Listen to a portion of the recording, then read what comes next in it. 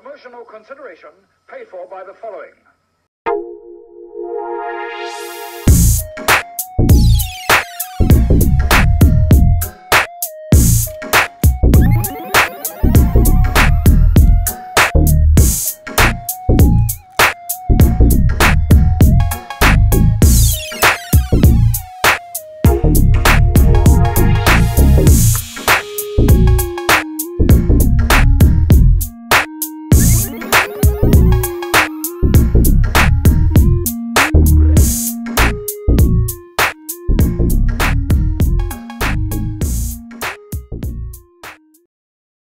What's up, Cheap Shot Nation and movie fans? This is review number 272. We're well on the way to 300, and that is amazing.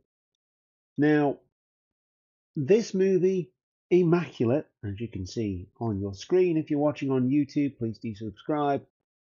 Or if you're listening on the podcasting channels, Talk is Cheap, you can hear me say, this movie is immaculate. It's certainly not immaculate, but it does have a very good premise, a twist on what will be coming out next week, which is The Omen, about the Immaculate Conception of Christ, the Lord and Savior, if you believe in that kind of thing. And it's directed by Michael Mohan and stars Sydney Sweeney. Now, I've heard Sydney Sweeney's name quite a bit. I've never seen her in anything, but based on this, I think she's going to go very far. Not only is she a very beautiful woman, she is also a very good actress, and she has a good supporting cast alongside her throughout this creepy, atmospheric, non-exploitation movie.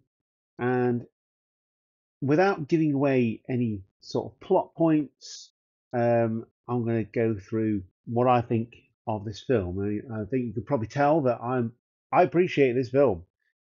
We've had some quite nasty horror films coming out over the last couple of months, and when I say nasty, I just mean really bad. And although this is not picture perfect, like the setting of the nunnery that Sister Cecilia is called to, almost headhunted for this movie in the in the beautiful picture perfect Italian countryside, where she joins an Italian monastery, nunnery, whatever you want to call it, and she's there to look after sick elderly nuns, and she's basically there as a nurse. So people keep putting her off. There's scenes that are real life almost. If you're a nurse, you have to do certain things that you perhaps wouldn't do in a normal job. But she's she's devout for her faith. Sister Cecilia, she does the confessions with the cardinal and all that kind of stuff, and she's welcomed into this monastery and a convent rather, and because that's monastery is a completely different thing. She's welcomed into the convent almost like they sort of handpicked her for something, and you can't quite put your finger on it until the end, or until the movie continues, when there's certain things that happen, and it's really creepy. It starts off like, say, picturesque. It's nice and bright, and then it sort of goes a bit darker, gets candlelit. There's catacombs.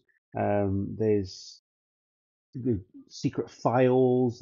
There's all sorts of things going off here, and because it's an 18, they can get away with things as well, and they don't shy away from the gore, which is one of the things I really appreciated about this movie. It's got good practical effects, and that bit is absolutely great. And this convent harbors a dark secret, And like I say, it's based on the Immaculate Conception of Christ, the idea that a baby could be conceived without having sex, basically, and the fact that she would be a virgin mother, and it's like the second coming, and it's treated like the second coming, as you would if you, again, if you believed in those kind of things. Ensemble cast are also very good in this film. Alvaro Morte plays Father Sal Tedeschi, who is brilliant. Simeona Tabasco plays Sister Mary, who is like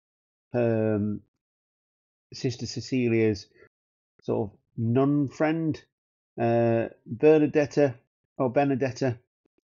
Porter Caroli plays Sister Gwen, and again, she is the nun friend, and she's like the bad girl of the movie, sort of the devil on your shoulder, if you like. And then there's lots of other things, lots of other people in there who have all got, full on Italian name, like Dora Romano plays the Mother Superior, and obviously she's like, yes, I can't wait for this to happen, but she does it in Italian, and obviously there's that language barrier as well, and all the time you're taken in by this beautiful scenery and the beautiful Italian language and the story that's therein. And it's not a very long film either, which is great. So I mean, yeah, I fully appreciated this film for what it was, and that is a decent horror movie. It has elements of The Omen, but it's done with the obviously the second coming of Christ rather than the spawn of the devil. Um, it it involves nuns. Obviously, The Omen doesn't. Wouldn't be able to for certain reasons, and yeah, it's just really good. And having seen Imaginary not long before this, I was aching for some good, clean horror, and this gave me that. I say clean, it's not clean, it's gory, it's disgusting actually. Um, that this is so damn good. I love it. And it seems like it's been a long project.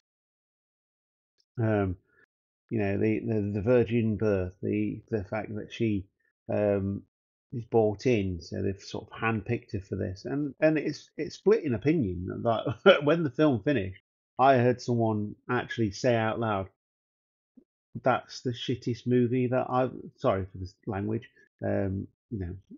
I'd like to say I'd be demonetized, but I don't get paid by YouTube anyway. That's the shittest film I've ever seen. It's definitely not. It was really good, and that's what I mean. It splits opinion, and the ending is, but it will make you like squirm in your seat, and that is exactly the kind of thing that you want in a horror movie. Um, which just reading a review here says it lacked depth. It didn't. The character development was really good. You knew exactly who was who and what people were doing, and the way they looked at certain things, the way they carried themselves. It was done, you know, in the background sort of thing. It was done by the way that they acted. That you knew these people were either on the good side or the bad side, so to speak. It's a good exploration of the human body, especially the female body, because it just has that under that story in the background as to the way that women are treated when it comes to birth and kids and stuff like that. It's just certain cultures don't care, do they? But which is disgusting. But yes, I love it.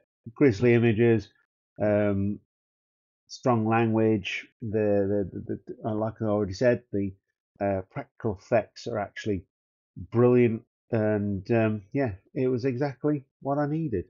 And it's like the conflict between her public persona and what people say she is, or what they want her to be, Sister Cecilia, and it's detrimental to this movie. It's like Rosemary's Baby. It's Suspiria, like I say, it's Omen. There's a lot of stuff here um, to unpack, and it's really good. And like I say, Sister Cecilia, played by Sydney Sweeney, is you know, brilliant. So yes, if you're a horror fan, I would definitely recommend going to see this film. It's probably one of the best horror films I've seen for quite a while. And to say that the director Mohan directed House of Wax and the Shallows, um, which I liked House of Wax.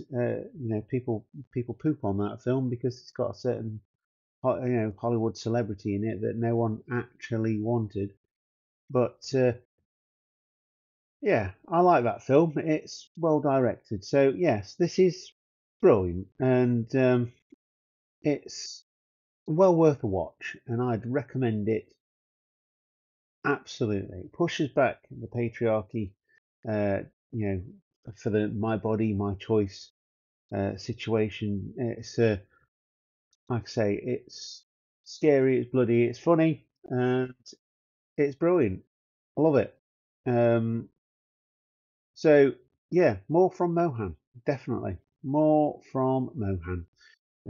So yes, I definitely recommend this one, and we're going to see The Omen, so two religious-based films straight after each other next week. So check back in for that, and I will see you next time. Thank you very much. Hope you've had a great Easter holiday, and I will see you next week. Goodbye.